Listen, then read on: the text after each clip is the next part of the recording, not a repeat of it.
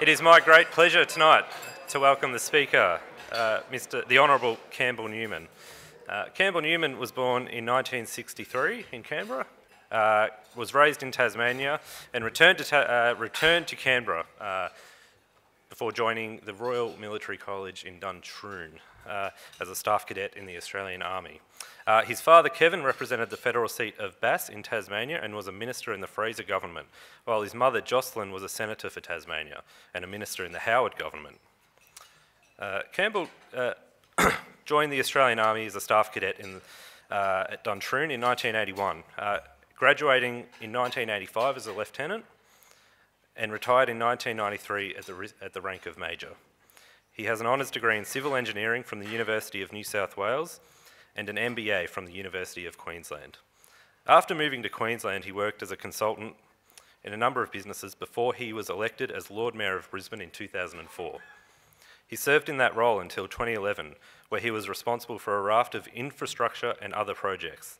At the 2010 World Mayor Prize, he was declared the 5th best mayor in the world.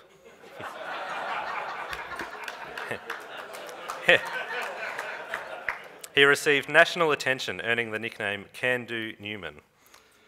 Such was his popularity that he was drafted to lead the Liberal Nationals for the 2012 state election, and has the rare feat of being the only post-federation leader of a political party to lead the party to the government benches from outside of the parliament.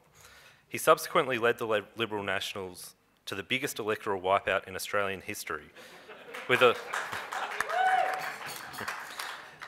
the Liberal National Party winning 78 seats in the Queensland Parliament, leaving the Labor opposition to only 7. The swing was 14.5%. From 2012 to 2015, he served as the 38th Premier of Queensland, following in the footsteps of Sir Samuel Griffith so many years ago, the 9th Premier of Queensland. He was responsible for many worthwhile but difficult reforms, including reducing hospital waiting times, reforming the state finances, and tackling serious crimes. It was no coincidence that during his premiership, Victoria became home to an increasing amount of migrating bikie gangs. Since leaving the Parliament, Campbell is perhaps best known for his hard-hitting commentary on Sky News.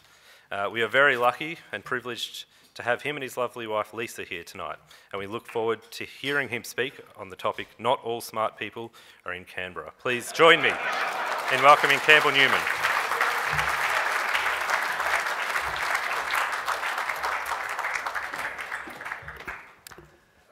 Well, thanks very much, Morgan, and good evening, ladies and gentlemen. It's an absolute pleasure to be here this evening. And I've got to say, very intimidating as well, because this is a very high-powered audience. And I don't give too many speeches these days. I just tend to get on Sky and rant with people like my friend Andrew Bolt, etc. But I'll move on. And I meant that in the nicest possible way. I'd just like to acknowledge the executive of the Samuel Griffith Society.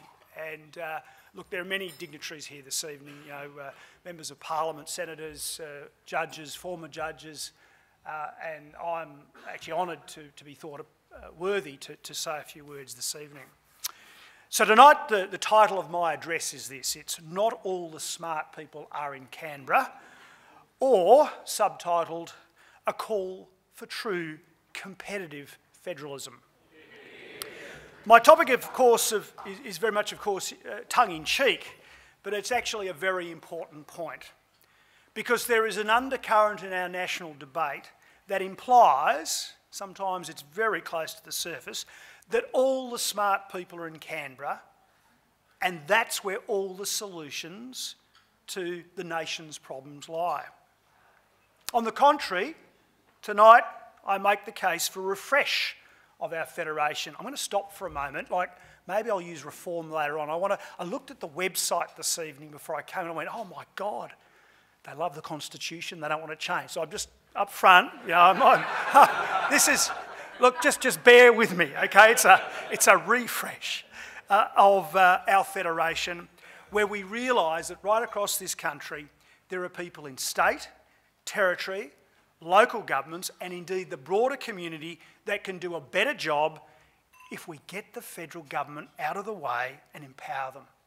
That's what I'm about this evening.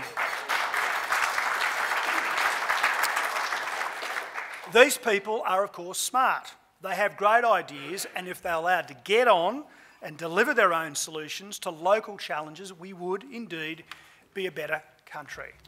So tonight I'm going to cover the following: where we have come from, where we are right now, a bit of a dissertation on the problems that arise from this situation, what I believe, humbly, a true federation should and could deliver, and perhaps some political thoughts on how we go forward, how we could make this happen. So let's get into it. Where have we come from? Well, 130 years ago, a group of talented and far-sighted politicians. I'll stop again there. They'll probably bagged just as much by the media back then as our current crop of politicians are as well. But they were talented, they were far-sighted. They kicked off a process that ultimately saw the federation of a group of British colonies as a new, united and democratic nation. Over years of discussion, negotiation, fights, public debate, huge doses of pragmatism, a constitution was hammered out and Australia was born. Critically, it was a political process. It was not a bureaucratic process. It was not led by the public service. Public servants supported the process, but it was the political leaders of the time that did the deal. Their vision was one of a true federation with dispersed power, and it is evident, of course, everyone here knows this, in the words of our Constitution. Certain powers were vested in the Commonwealth, national defence, external affairs, and everything else, and I know Ian Callanan's here, he'll correct me if I get this wrong, everything else belonged to the states. Pretty much that's the case. And I note that it's a historic fact that the architects of the Federation cast the net widely for a model of the Federation that would suit Australia.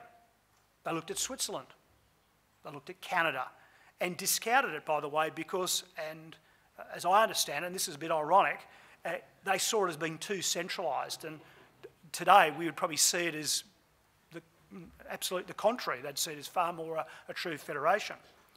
They borrowed, of course, as we know, heavily from the US model because they were concerned to protect states' rights. And of course, our Senate was not only designed as a house of review, it was a place where the interests of even the smaller states would be protected. Well, ladies and gentlemen, for a period of time, probably a very short period of time, this worked reasonably well until we came to our involvement in World War I and the pain of the Great Depression. The cataclysmic economic forces undoubtedly required the Commonwealth to intervene for the clear goal of national survival. However, as we know, when the crisis abated, the people from Canberra stayed to help us all. Moving forward, 120 years from Federation, and where have we come to? Well, everyone in this room knows where we've got to. Nevertheless, for the purposes of the argument, I'm going to spell it out. After 120 years of High Court decisions and interpretation of our Constitution, plus the exigencies of war, the Federation is far removed from what the Founding Fathers intended. The centralists in Canberra are delighted, but the results are not leading us to the Promised Land or a New Jerusalem. We have totally confused responsibilities. We have duplication and we have overlap. That's the order of the day. Prime Ministers and members of the Federal Cabinet pay absolute lip service to the Constitution, if that at all, and a degree of arrogance permeates like a miasma from Canberra across the continent. The media compound the problem clearly, showing on a daily basis that despite being political reporters, all with, by the way, tertiary qualifications, most have limited knowledge about how things are actually meant to work and absolutely no sense of history whatsoever. And finally, we turn to the public, the poor, long-suffering members of the Australian public who wonder why stuff doesn't happen and are fed up with blame shifting and buck passing. One night, they turn on the TV and hear their state minister talking about education. the next night, or even the same night, it's Simon Birmingham, seemingly unfazed by his battle with Catholic education, making out that, no, it's him. He is in charge. For the record, Minister Birmingham, you don't have any schools, but you do have a bucket load of federal public servants that don't run any schools as well. And of course, we have to ask why. Why? Why can't the overall policy settings, because that's really what the Commonwealth should be doing in such a situation, be handled by a much smaller and more efficient bureaucracy? But I'm not just going to point it at him or the feds. What about the state ministers and territory ministers of education? Why don't they step up and take responsibility, because it is their responsibility for the education outcomes in our schools?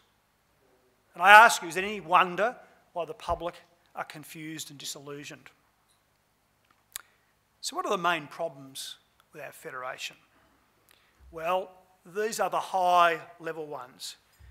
Well, the evolution of our federation has taken us to a place now where the state and territory first ministers have been like a bunch of infants. They all act and sound like mendicants because, ladies and gentlemen, they are. They and their ministers have been elected to be responsible for their respective states and territories. However, they endure a Prime Minister and Federal Cabinet who want to constantly weigh in on matters that at 1901, at the start point of this whole enterprise, weren't anything to do with them. None of their business. So they've got to cope with that. At a most fundamental level, of course, the issue is with money, and most precisely, the vertical fiscal imbalance. I almost got chucked off a Sky News show the other day for talking about this too much, that sees Canberra collect almost all the loot, talk loudly about delivery, while the states, and let's not forget local government, they're the bunnies who actually have to deliver stuff on limited revenue-raising powers and with the grants that Canberra chooses to provide. And it's not Canberra's money, by the way. As Scott Morrison, the Federal Treasurer, says quite rightly, it's the people of Australia's money. I agree with Scott. And I'll add most emphatically that they deserve better. God, do they deserve better. The states and territories must have direct access to own source income to pay for their responsibilities without relying on the political whims of Canberra. More bluntly, those that have the responsibility to fund the important services and infrastructure need to get that funding without interference or political engineering via so-called national partnerships from the feds. I turn now to that other great, well, not so great, federation acronym, which is the other one. The first one was VFI, the other one's horizontal fiscal equalisation. Now, essentially, this is a socialist notion, straight from the good old Aussie concept of the fair go. It means that states like New South Wales and Victoria have subsidised everyone else for 100 years. Then at the very moment that WA comes into some real money, it gets taken off them. In the meantime, it means that states like South Australia and Tasmania can go on a frolic and indulge themselves with particular political administrations who over the past 20 years have been anti-development and anti-business. What about Queensland? Whoops. I hope I've got police escort on the way home. Well, Queensland has done well being subsidised by others and was on its way to financial independence, but that prospect is now diminishing as a mountain of debt and interest payments crush the ability of the state government to pay for the things that Queenslanders deserve and must have ultimately. But my big thought this evening is that HFE is a fig leaf for state and territory governments that won't perform. Why not be a premier when you have, as the years go by, fewer responsibilities and less control over the outcomes? Just blame Canberra. Why be a low-tax state when the formula assumes that you're taxing at a higher level and nets out the initiative that you've tried to create for the economic growth of the state and effectively penalises you? Why do it? Why open up your state's gas fields or mineral resources generating royalty revenue when that's politically painful and HFE will bail you out anyway? Why do it? WA will pay, for example. My point is this, that HFE squashes independence and innovation and provides absolutely no incentive for states and territories to do the heavy lifting. Before I leave the topic, though, of what is wrong with the way that our federation is operating, I need to convey a few thoughts and then some examples on the perils of centralisation, which is really about human nature, according to yours truly. To lead into this, I must say I've always been nonplussed because I've got this reputation in the media as being some sort of control freak. Yes, I'm tough, but the truth is, and David Crisafulli will be telling stories later at the bar, the truth is that I am and always have been someone that believes in delegation of authority and responsibility at the lowest possible level. Just if you get it wrong, I'm going to come after you. Hey, David. Not that he did. In war, General Sir John Monash understood and went to great pains to ensure that his frontline soldiers needed to understand his plan, and his junior leaders were empowered to react to changed circumstances on the battlefield and take action, to use their initiative, albeit consistent with the overall plan, which they understood. This is also the case in business enterprise. My view, therefore, is that the best leaders tell people what is expected of them, give them clear guidelines, provide the necessary resources, and let people get on with the job. Micromanagement is detrimental to the human spirit. It quells initiative and it leads to poor performance. People who are given the freedom to act, ladies and gentlemen, within clear guidelines, develop as individuals and achieve powerful results. As it is on the battlefield and in the competitive world of business, so it is in politics and government. However, the paradigm that now prevails is that the smart people are all in Canberra, that the second 11 work in the states and territories, and whether it be the politicians or the public servants, the main game is seen to be in Canberra. And if you're any good, that's where you should be. The backstory, and I think this is actually, I don't think I'm overdoing it here, the backstory seems to be that the feds are the only ones that could come in and sort out the mess that those idiots at state level have created. That's just wrong. Decentralisation of decision making is, I believe, a very important principle, therefore, for any system of government. People on the spot are usually better placed to identify and analyse issues, develop responses, and effectively implement solutions. Furthermore, the idea that a country as vast as Australia, with people sitting in Canberra, can tailor policies that work for communities from, say, Huonville in Tasmania to Thursday Island at the tip of Cape York, from St Peters in Sydney, the traditional lands of the Newmans, to Narrogin in WA is totally laughable. It's hard enough doing this at a state level, and that's why when I was in government, we took a number of steps to delegate authority to local governments and make mayors more powerful and accountable to their communities. And David was my minister leading the charge across Queensland on that. Just to note some of the perils of centralisation, in case you still don't believe me: lack of local knowledge, lack of responsiveness, decision avoidance, and it's anti-democratic. There's a tyranny almost.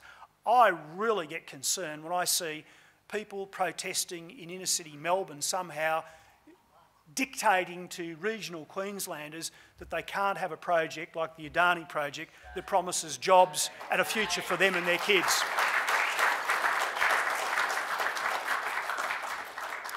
My firm view is that our system should be about empowering state and territory leaders and letting them solve their own problems and being accountable to their own communities.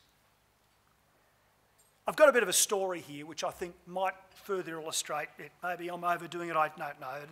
This might be a bit heavy at this hour of the night, but it's about the National Heavy Vehicle Regulator, a Rudd government initiative, but I'm sad to say implemented by the Abbott government. It's instructive.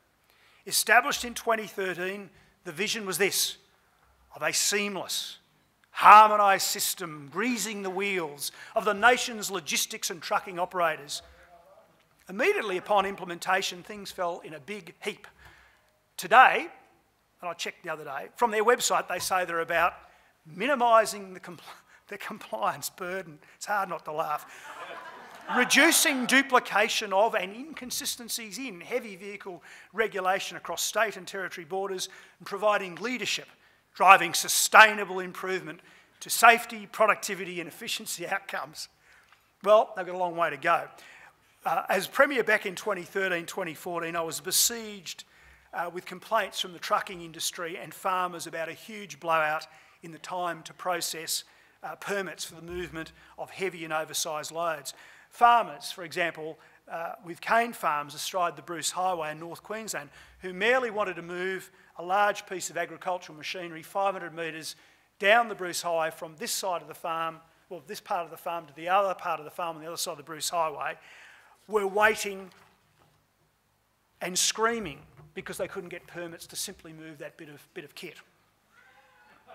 If you think it's been solved now in terms of these issues, we'll think again. Because I'm on Sky News, I was approached in May this year by a trucking industry group who is still concerned about a lack of responsiveness and the inability to receive permits in a timely fashion. Mining equipment, and I've got two examples here, mining equipment being relocated by heavy haulage from the Pilbara to Weipa had to be barged across the Gulf of Carpentaria, as after 100 days no permit had been issued to travel through Queensland. Whereas in WA and the Northern Territory, permits could be issued in 2 days, and neither jurisdictions, I'm told, are signatories to the National Heavy Vehicle Law. Second example, rail equipment needed for iron ore rail lines and ready in April this year was stuck in Sydney until at least mid-July, I'm told, as the South Australian Police were unable to provide load escort services at the time. It's not just the NHVR's fault, by the way. Because the NHVR exists, the state jurisdictions have sort of sat back and gone, well, it's not our problem anymore, and no one cares, and no one's accountable. And which politician do you talk to when you're a farmer at Ingham who wants to see your bit of kit moved? Who do you complain to? My point is we had a pretty good system that served us well, where local decisions were made in a timely and effective manner. And the final irony is this: where do you think the National Heavy Vehicle Regulator is headquartered? It's here in Brisbane, it's just up the hill. Well, enough of the problems. What are the benefits that we would see if we could make federation work properly? Well, firstly, we get a chance to reduce waste and duplication, and better utilise the resources that we have as a nation. In short, we do a better job for Australians.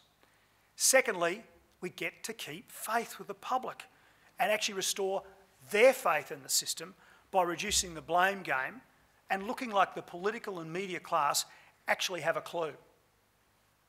Thirdly, we empower and motivate smart people in places other than Canberra to truly lead. Premiers, ministers, mayors and local government councillors can do a better job, ladies and gentlemen, if we actually let them. Fourthly, we strip away this fig leaf, creating true competitive federalism. And this situation is then one where states and territories have a greater array of policy levers at their disposal and therefore must stand up and be counted. They will be held to account by their communities. And finally, Australians will have the opportunity to compare and contrast and ultimately, should they wish, the opportunity to live in the jurisdictions that are delivering. Now, if you think this is a bit starry-eyed, before I move on, I just remind you that when Joe ended death duties in this state, not only did the state see an influx of retirees, but the tax was then eliminated nationally shortly thereafter.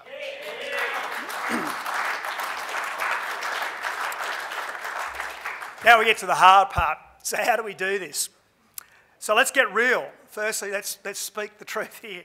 Canberra has absolutely no interest in seeing the matter resolved, because going back to a proper federation, as the founders envisaged, may well be in the national interest, but sadly it's not actually in the day-to-day interest of the Commonwealth. It's just not. It's not in their interest. No, federation reform, I believe, needs to come from the state and territory First Ministers.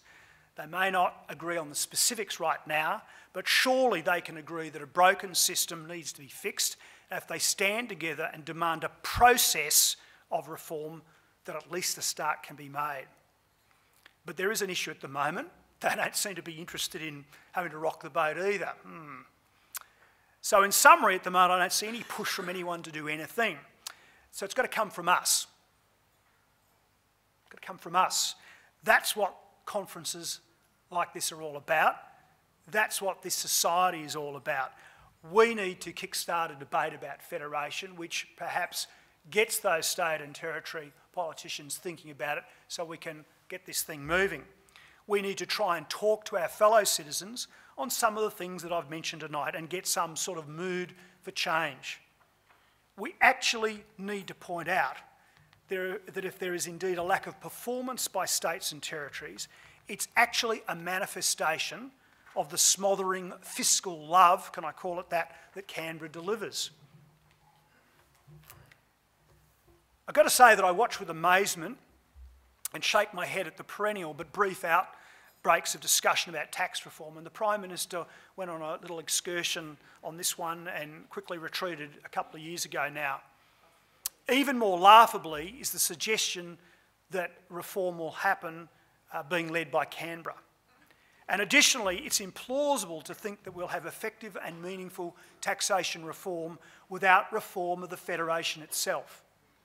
To be more pointed, and this is critically important, and I don't know why so many people in politics don't get this, federation reform comes before taxation reform. You cannot reform tax until you sort out VFI and HFE. If you get the roles and responsibilities sorted out, then it will be easier. Now, I didn't say easy, I said easier to sort out the tax issues and the VFI HFE debacle.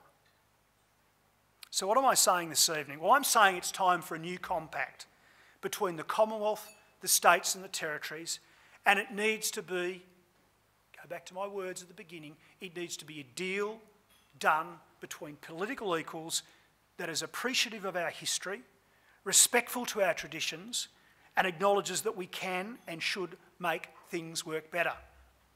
It cannot be led by the Prime Minister's department doing a white paper, and the states and territories should not accept this. It must instead be led by the politicians themselves. As I said when I started this address this evening, the Federation was led by politicians who crafted an audacious political bargain. And that is what I'm advocating now. If we're to get anywhere, the senior politicians in this country need to tear themselves away from Twitter, Facebook, and the 24-hour news cycle and do some real work involving deep and considered thinking. I know, it's hard, and I've been there, and you know what I feel for them. It's hard. It is really hard to find that time. But that's how this goes. We need them to lead the process and personally thrash out those key issues, then provide the guidance to the public servants. The things that I saw when I was involved in COAG was we were sort of giving it to public servants to come up with white papers and then consider it. That's not the way to do this. The politicians have got to set the framework, do that work together, and then provide the instruction for those who have to thrash out the detail. Now, I'm not actually talking about constitutional amendments. You know, I was very scared. I told you before about the Society website. I'm a pragmatist. It would be nice if it could happen in some cases. Instead, though, what I'm advocating is a political deal that sees the following: the respective roles and responsibilities being agreed, because they're not clear at the moment. The responsibilities being defined and quantified. The true funding requirements being estimated, and a taxation deal being done. Now, this may mean that states give up certain things, but reclaim full responsibility for others. It might mean, for example, that the NDIS could become a totally Commonwealth responsibility as part of the social security system, and indeed, I think that is totally logical. It may mean that the states get a share of Commonwealth income tax, collected, of course, by the Australian Taxation Office. How would this work? On day one of the new system, the state income tax component of the overall PAYG tax brackets would be the same everywhere. As time went on, the various jurisdictions could ask the feds to vary their component. The postcode of your principal place of residence would be a convenient coding flag to allow the automatic calculation of tax. What would be the impact if Tasmania decided to be the lowest tax state in Australia and became the preferred home of the wealthiest? It's not a bad place, ladies and gentlemen. If you have central heating, there is Mona, and they make really great wines, whiskey and gin these days. And house prices in Hobart, thanks to the Hodgman government, are doing really well. I don't know about Launceston, but we hope they come along too. Finally, and this is my point, it may mean that the states and territories would also adopt an improved, this is another example, of an improved federal environment law. So the feds there's a federal environment law, but you know what then? The states and territories adopt that, but then are responsible for implementation with their own borders rather than these double sort of level approvals that are currently having to be done. Ladies and gentlemen, it's getting late, and this subject can be weighty, but never dreary, never dull. I trust, though, that I've enthused some of you, at least, for the conference program to come. It's actually really, really important stuff. To conclude, I just reflect that we do have a fantastic country. It's a great country. But sadly, at the moment, we do seem to be becalmed out in the middle of the ocean. There are some other prescriptions, other things that may help with this, but the one that I passionately believe could make a huge difference is a concerted effort to redefine our federation and make it work. I hope that you share my passion for that dream. Thank you for having me this evening. Thank you for having Lisa as well, and have a great conference.